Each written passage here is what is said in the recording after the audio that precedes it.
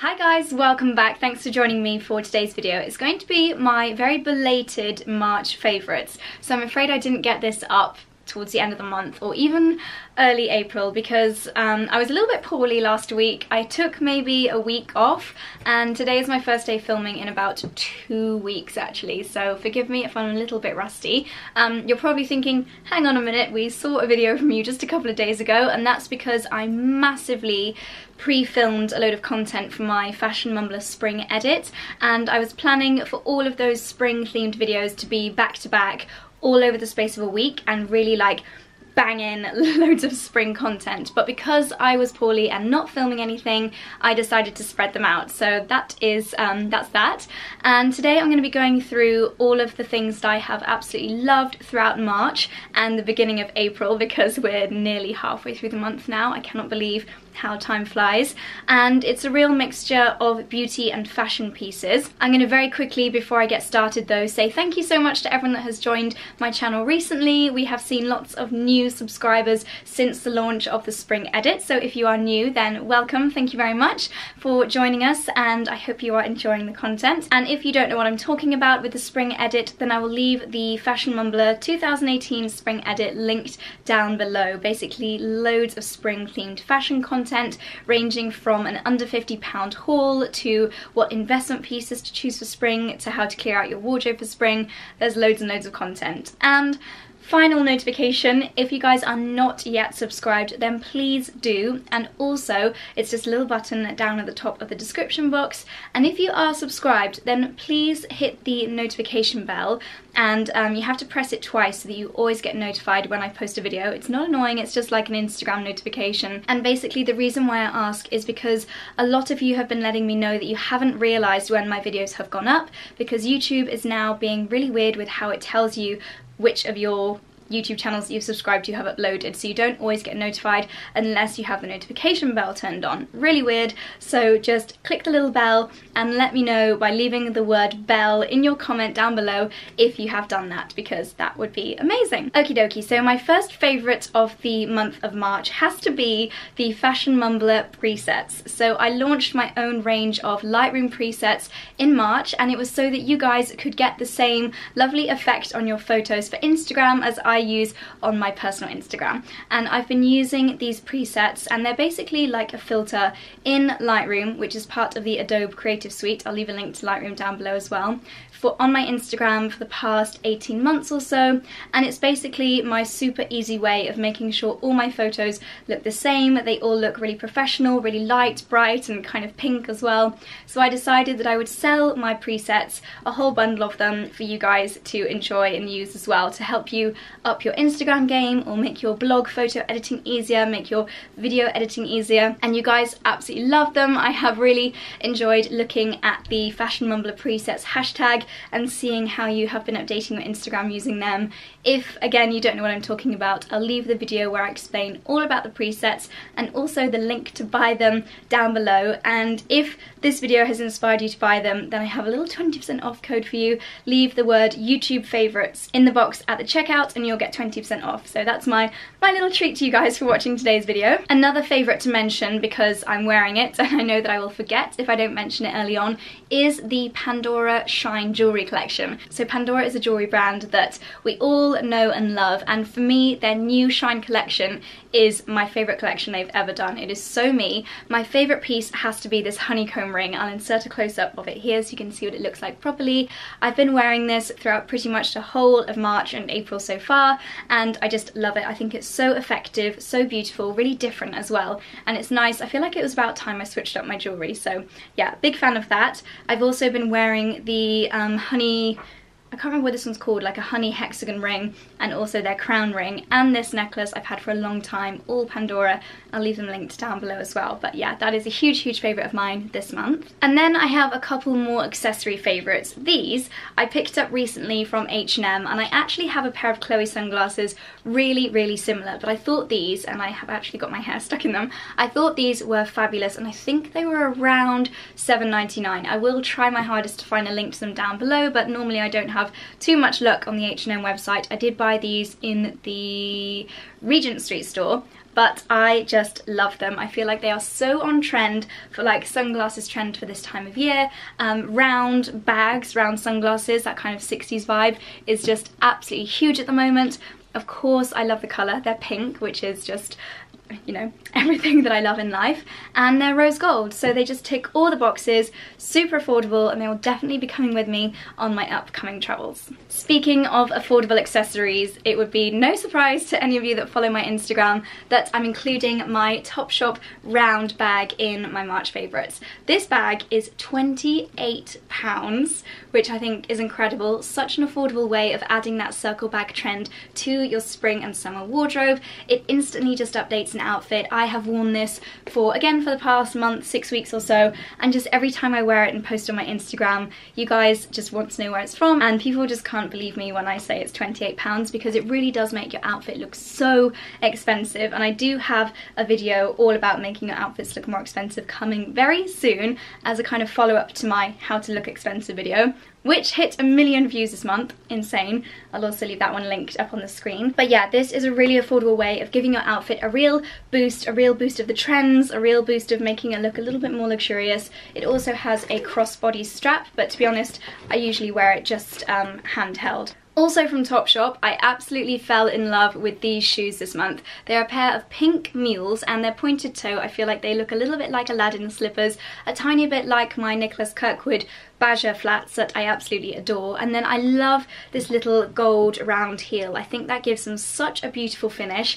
They were, I think they were around £65, so not mega affordable, but I always think Topshop have a perfect balance between price and quality. I always think they're really good value. These are super soft leather, very comfortable. I wore these for a lot of walking in Vienna. I explored all day in them and found them very comfortable, and because they are so open and easy to wear, I think they go with so many outfits. So definitely a no-brainer when it comes to including these in my monthly favourites. And then we're whizzing up to something a little bit more high value for my next accessory favourite, and it is my new Valentino rock stud sandals. So I did mention in my under £50 haul, in fact I have them here, these dupes that I got from Missguided, and I love these as well. And if your budget does not stretch to these, or you just don't want to spend the money on the real deal, then these are amazing. From Missguided, I will leave them linked down below, £35. But my heart is firmly with the Valentino ones. The colour of these is just perfect. I have got a lot of metallic accessories, and I find that metallics are often a bit of a neutral. I actually wrote a whole blog post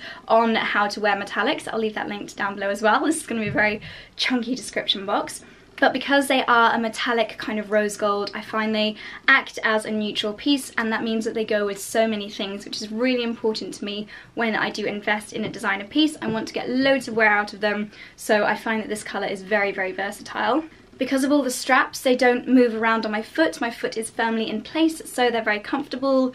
Low chunky block heel, really easy to walk around in all day, as I have done on several occasions. Again, it's the kind of accessory that instantly makes your whole outfit look more expensive. If you want to wear head to toe Primark, head to toe Topshop, and then just a designer accessory such as a pair of shoes like this, instantly it just makes your whole outfit look a lot more luxurious. And if you guys have watched my previous videos, you'll probably have heard me saying how my Valentino rock studs with the pointed closed toe are my best investment. I wear them so much, so I thought that these were kind of along the same lines, and hopefully I'll get almost as much wear out of these too. One more fashion favourite, and I feel that this could be a bit of a Marmite piece, as I mentioned when I first introduced it to you guys. It is my gold metallic leather jacket. Now this is a kind of piece that you will either love or hate, and personally I've never loved a leather jacket before, but I've always kind of wanted one in my collection. I feel like they are a real classic, and when I did a wardrobe staple video, I asked at the end what your wardrobe essentials were, and so many of you came back with leather jacket, but I was like, I don't have one. I have never fallen in love with one before until I saw this. If there was ever to be a leather jacket that I would fall in love with, it's absolutely this one. It's almost rose gold, but not quite got the same pinky tone. It's just a very wearable, not too yellowy, not too pinky, just the most perfect golden shade. It's from Millen, not sure if I mentioned that. The quality is absolutely fabulous, and I feel like it instantly just adds so much wow to your outfit. I love it so much. It photographs beautifully, great for this time of year when you want something around your shoulders but you don't want to be too hot and bunged up in a coat. We are going to Texas in a couple of weeks time, so this will be great for in the evenings when I want just a little bit of extra warmth, and it's most definitely a statement piece. So big fan of this, and yeah, just so excited to wear it so much more. So now moving on to beauty favourites, and the first is the first product that I apply after cleansing and toning in the mornings, and it is from Shiseido, and this is actually their first piece of skincare that I've tried, and that's just reminded me I also have from their Wazo range, which is kind of their millennial range, a facial exfoliator which I was meant to include in this favourites as well, so I'll also leave that link down below because it's amazing. I digress. This is called the Ultimune Power Infusing Concentrate. This is a kind of product that basically works to make the rest of your skincare do its job really well. It prepares the skin in a perfect way to absorb the ingredients from your serum, from your moisturizer. It helps to balance out the skin and just generally give you a good skin day every day. I have been using this, I would say 6 weeks now, and my skin has never been better behaved, I would say is the best way of describing it. You know when you just wake up and your skin's great. It's not dry, it's not super oily, it's just balanced, it's just happy skin is the best way to describe it. And considering I've been eating a lot of comfort food, having been ill, and yet my skin has still been good, I think this is a very powerful product. Yeah, big fan of this from Shiseido. And then a couple of base products, and I still owe you guys an everyday makeup routine, but I have been doing my makeup in vlogs quite a lot, so definitely watch my vlogs if you'd like to see how I'm doing my makeup at the moment. Yeah, being poorly does not lend itself to doing makeup routine videos. However, I must let you know that I have been loving the Bourjois Healthy Mix Foundation. This, I feel like I fall in love with it this time every single year. I think in my last couple of spring makeup routines from previous years, I have featured this. It does what it says on the tin. It gives your skin a really healthy, luminous glow. It's got a beautiful, lightweight coverage, and yet it does cover any redness. It's long-lasting. It makes your skin look really fresh, and just everything that you need at this time of year. It's got the vitamin complex, so also great ingredients for your skincare as well. Very affordable and also long-lasting, so just tick with this one. Next is another base product, and it is the Laura Mercier Flawless Fusion Ultra Longwear Concealer. So I was really kindly sent a huge selection of these. The shade ranges are absolutely amazing. The one that is perfect for me is 1C, which kind of sounds like it's probably one of the lightest ones.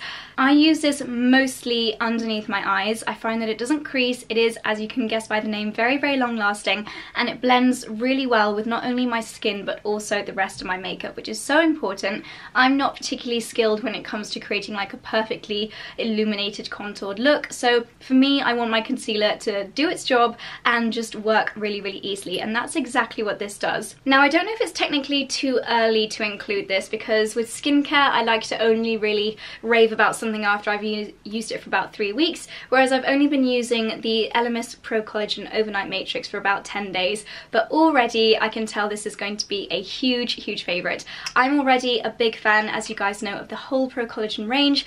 I use the moisturiser, I use their face oils, I just love it so much. It's just fantastic for the skin, great for anti-aging, great again for keeping the skin looking lovely and luminous, lovely and bouncy, very balanced. Huge fan. And this is the newest addition to the range. Elemis invited me into their House of Elemis, which is in Mayfair, for a facial to experience this for the first time, and it was one of the best facials I have ever had.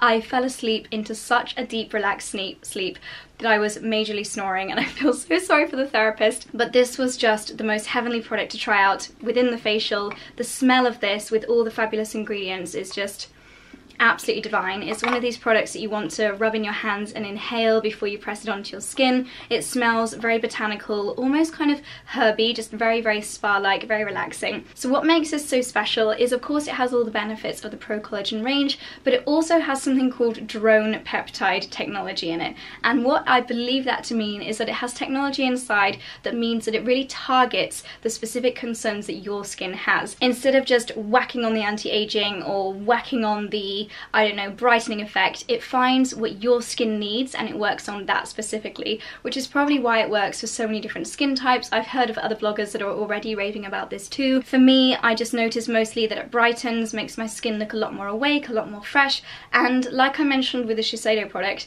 that combined with this means that I wake up with great skin in the mornings, and it's just such a pleasure to apply. Order wise, I apply this after my night oil. I've been mixing up the Elemis Superfood Oil, the Pro Collagen Marine Oil, and also the Neon Face Oil. I also really like that one, but this is now always my final step, so big fan of this.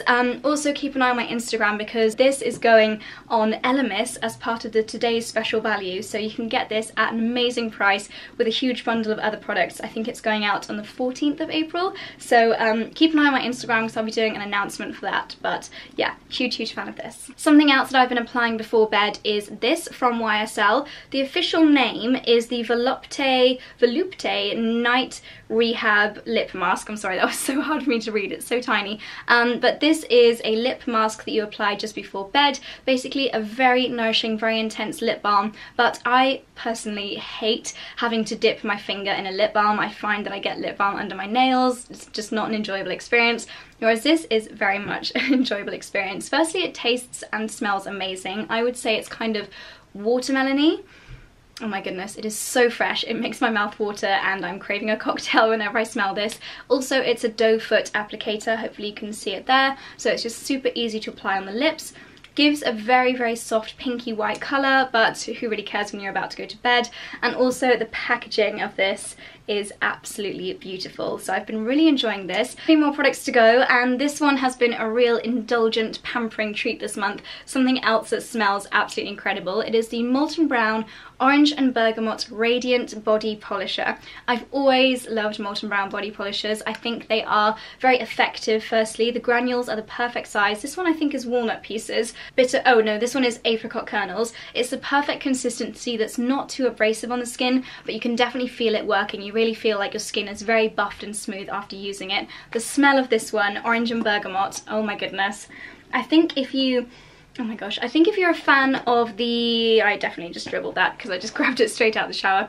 I think if you're a fan of the Naranji range, and I know that so many people are like cult followers of the Naranji smell, it's not similar necessarily, but it's along the same vibes. I find Naranji so fresh and just so amazing to have in the house, and this I think is exactly the same. It's very awakening, very fresh, and so an absolute pleasure to buff the body with. This is part of my pre-tanning routine. I do find that I get through them really quickly, which is very sad because obviously they do have a premium price tag, but just a major treat. Absolutely love them. These make amazing gifts as well. Whenever it's my mum's birthday, I treat her to something from Molten Brown, and I know that this birthday it will be one of these. Following that, I have 2 tanning favourites. I'm kind of bundling them into one. Firstly, the La Mer Face and Body Gradual Tan. I am a huge fan of gradual tans. I find it very easy to maintain a lovely glow all year round. Do sometimes give it a bit of a miss during the winter, but now that I'm starting to wear short sleeve items and yes, getting my legs out, I do find that I want to be consistently bronzed as opposed to the peaks and falls of fake tanning and then super pale, fake tanning then super pale. I find that gradual tans are a great way of having a nice colour all the time, and this is my current favourite. It is a premium product, of course it's from La Mer, so to counteract that I would say this is an investment piece. If you can afford it, then it's amazing, but I also love budget ones as well. I find Garnier is fabulous. I find that Sienna X is great as well, but to be totally honest, my current favourite at the moment is this one. I find it goes on really well, it sinks in super quickly, it smells gorgeous, and the tan, I think, I haven't done it in a couple of days, but it's just such a lovely natural colour. I never get any streaks, I never get any telltale signs, and it's just so nice to be confident with your tan enough that you don't need to worry about preparing the skin the day before you put a skirt on, for example. It's just nice to be consistently brown, so this is something that, despite the price tag, I will continue to repurchase because I am a huge fan. Recently I have had quite a few people actually complimenting me on my tan from my face, and they have been asking what I'm using, and on my face at the moment I'm using the Isle of Paradise Light Self Tanning Drops. So these are from a new brand, Isle of Paradise, which is created by the incredible spray tanner and just all-around fabulous person Jules Von Hepp. He's created this brand. It is organic, cruelty-free, it's got fabulous ingredients in there such as chia seed, avocado oil. He's basically put all of his expertise from many years of tanning into this range. I am using the tanning drops. It does actually say to put a few drops in your moisturizer and build it up that way, but I've been putting these straight on my face and then washing my hands very thoroughly afterwards. I'm very impatient, but that is what works for me. So before my moisturizer, I give it about 10 minutes after applying this before putting anything else on. I have got the colour Light, which is probably why it works so well in that way. There you go, you can see the lovely bottle. Very, very photogenic and pretty packaging. And it's just a really nice way of consistently having a glow to my face as well. So yes, very big fan of that one. Great new launch. Well done, Jules. You have smashed it. Last but not least, a new fragrance favourite, and this month I have been loving the Jo Malone London Jasmine, Sambac and Marigold fragrance. This is a cologne intent, so it is their slightly higher price point, but I think that what you get for that is such a strong, powerful scent. You literally only need one spritz of this and you smell divine the entire day. This is a very warming scent. I would say it's both masculine and feminine. Gosh, I feel like I cannot do it justice with my words, but definitely try this out if you can, if you happen to be near any Jo Malone London boutiques. But yeah, for this time of year I think it's perfect because it's fresh but also warming at the same time, and it's just absolutely amazing, and I want this to be my signature perfume. It's just love it so much. So those are my favourite pieces from the month of March and the beginning of April as well. I would love to know what you guys have been loving throughout the past month, so let me know down in the comments below what your favourite beauty item and favourite fashion item of the past month has been, and if you've tried any of these, then let me know your thoughts as well. So that is all from me. Thank you so much for watching. Don't forget to give this video a thumbs up and subscribe if you haven't already. Check the description box for links to everything mentioned in today's video, and I will see you guys in my next one. Bye!